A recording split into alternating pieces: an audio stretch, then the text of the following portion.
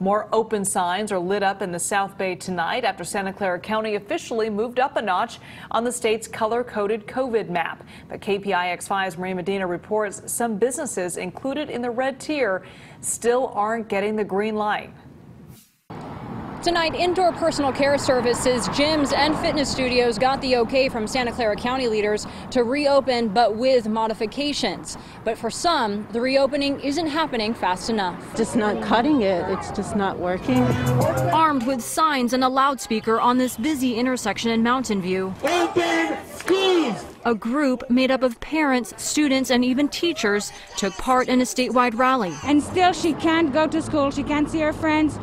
She can't meet her teacher. To reopen schools amid the pandemic. They're all at home suffering. We're all suffering. And we want schools to open. And they may get their wish. Santa Clara County just announced they've now made it into the red tier, which means schools can reopen if the county stays in that tier for 14 days. Under the red tier, a number of sectors can open under the state order. That includes gyms and fitness studios at 10% capacity. Will you be able to even survive on 10% capacity? You know, it's an interesting question of what. Yoga 6 Mountain View co-owner Tony King says the studio wouldn't make it. So far, the guidelines aren't very clear. Is that 10% of the whole studio square footage or 10% of the actual studio itself?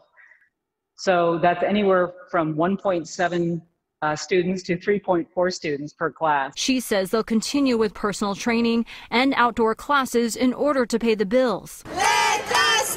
For many, it's a waiting game with time running out. It's a day-to-day roller coaster, and we're just trying to put our hands in the air and enjoy the ride because there's nothing else we can do right now. And county leaders also okayed the reopening of museums, zoos, and aquariums, but not indoor dining, movie theaters, and places of worship.